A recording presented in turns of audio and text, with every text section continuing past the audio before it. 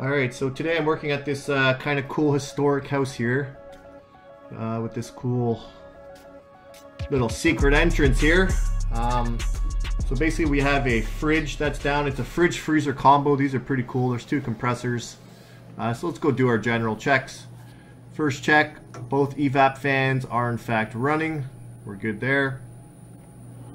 And let's take a peek in here, see if we got any ice buildup. We got nothing through the fans, we got nothing through the back, so we're good there. Alright, so we're going to come around the back here. And let's take a quick peek at our condenser coil. You can see it's pretty clean here, so no real concerns there. And let's carry on. Condenser fan is running, that's good. And last but not least, our compressor is running. Alright, so let's just quickly go over how this unit's built. So we have one compressor. We have a wall that's separating the cooler compressor, and here's our freezer compressor. So basically we're running two different units into one, two compressors. So treat this as literally two separate units, and we're obviously going to be focusing on the left-hand unit, the cooler side. Alright, so let's go ahead and gauge up. Let's get our smart probes on there. And let's see what's going on inside the system. See here we're at 16 inches mercury and 79 psi. We're in a vacuum. Alright, so as you can see there, we're running in a vacuum. Head pressure was 79 psi. So let's go figure out what our suction and head pressure should be. So in order to get our suction pressure, we take our desired box temp and we're going to subtract our evap TD, which in this case is 20 Fahrenheit. And our desired box temp is, let's aim for 35 Fahrenheit. Let's subtract our evap TD, and that's going to give us 15 Fahrenheit. So let's go look up our PT chart. 15 Fahrenheit actually gives us 15 psi. So we are looking for 15 psi. And then for our head pressure, we're just going to take our ambient temp and we're gonna add 30 to it. So let's call our ambient 75 Fahrenheit. I didn't take a temperature reading yet, but we will in a minute here. And we're gonna add our condenser split, which is 30, and that gives us 105 Fahrenheit. So our head pressure that we're looking for is 105, which is gonna give us 135 psi. Alright, so let's go over to our refrigeration cycle chart. We're looking for around 15 psi here, and our head pressure we're looking for 135 psi. So as you can see, our suction pressure is low, our head pressure is low. Okay, so that gives us two potential outcomes. Either we have a plugged cap tube. I know this is a TXV here, but let's just pretend this is a metering device. Either our cap tube or our filter dryer is plugged, or we have a low charge. Okay, so let's go determine whether we have a low charge or a restriction in the system. Alright, so how we're going to figure out whether we have a restriction or a low charge is we're going to put a little bit of refrigerant in the system. So first things first, let's go see what refrigerant we take here. So we have an R and an F, refrigerator and freezer. So we have two compressors, they each take different refrigerant. We're going to be dealing with that 134A. It takes 13 ounces. Let's just go confirm on the compressor. It is in fact R134A. So let's go see what's going on. Alright, so I got my bottle set up, my scale set up. Let's just tear off this scale here.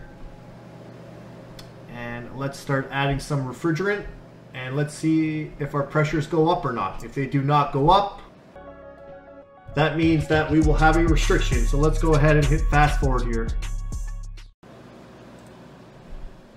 Alright, so as you can see here, suction's 13, head is 125. That's telling us we do not have a restriction. We have a leak in the system.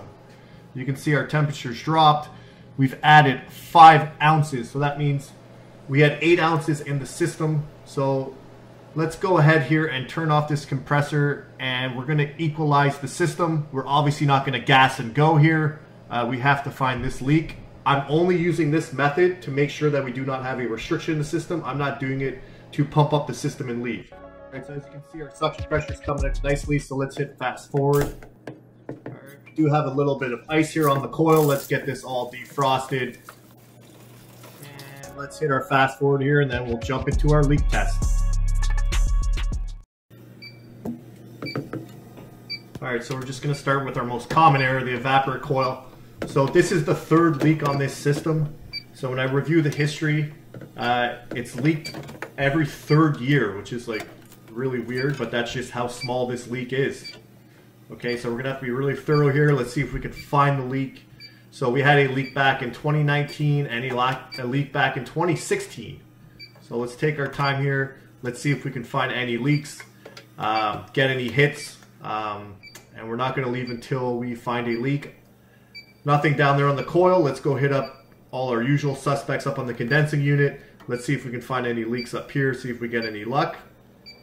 Be thorough. We need to find this leak. We've lost about 5 ounces in what looks like the last 3 years. So let's go ahead and be extremely thorough here. Alright, as you can see, I'm not having much luck here, so I'm going to go ahead and pop my gauge back on. Let's see what kind of pressure we have in this system. And yeah, we only have about 48 pounds of pressure. So let's go check out this rating plate. And so we're only allowed 88 pounds on the low side. So this is probably why we're not finding this leak. Okay, so I cannot exceed 88 PSI on that low side. That is super low for an evaporator coil, but we don't want to exceed that. Obviously, we don't want to create a bigger leak, so let's get as close to 88 psi as we can, and this explains a lot why the leaks couldn't be found in the past. We're just gonna have to be super thorough, be patient, and let's see if we can find this leak. All right, so let's see here. So yeah, we're around 82 psi. I'm content with that. Alright, so we're going to just have to go super slow here. Patience is the key when finding these leaks. I'm not leaving here today, obviously, without finding this leak. I don't have a choice. I can't top up the system. It's not an option for me. So let's just go really slowly here. If I got to spend the next 45 minutes sniffing this coil, guess what? That's what I'm going to do. I'm going to find this leak no matter what. So let's just go nice and slowly. Like I said, it's a leak that comes out every 3 years, so it's a tiny leak. And finally getting a hit. There we go. Alright, so we got something there. Okay, that's good. So let's get a light in here. Let's go take a peek. It's in this back right corner of the evaporator coil. It looks like it's in fact in the coil section, not on the U-bends. But let's go take a closer look at this guy. Let's see if we can pinpoint this thing, see whether or not this thing's repairable. So yeah, I'm getting a hit definitely right there. It looks like on the second row. So let's just go to the other mode here, this pinpoint mode that I like to use. Let's see if we get any hits in this mode here. Alright, so let's see if we pick anything up in the pinpoint mode. And bang, we're getting a huge leak right there. So let's zero out the meter. Let's see if we can pinpoint if it's on the back row, the second back row, or the third back row. Because it would be nice if we could repair it, but usually when it's in the when it's not on the U-bends, it's in the actual fin section, we're not going to be able to repair this leak, but it's always fun to pinpoint them.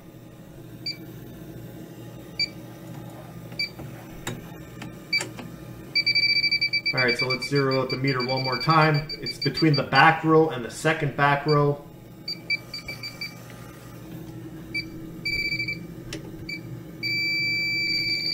Yeah, it's going crazy on that back row. So it's between the back row and the second back row, somewhere in there. We'll zero the meter out one last time. Let's just make sure it's in that area. Definitely getting a hit right in that area. So that's good news. We have found the leak. So now the next thing we're going to do here is, let's see if we can see it with the bubbles. Now sometimes when it's up in this section here, it's really hard to see a leak. Now when they're on the sides or on the U-bends, the soap will catch it. So let's see if we get any luck here with the soap, because it'd be nice to take a picture, save it on the work order for the customer. but I don't think I'm going to get any luck here getting a picture, but we definitely have the video from us taking that with the leak detector.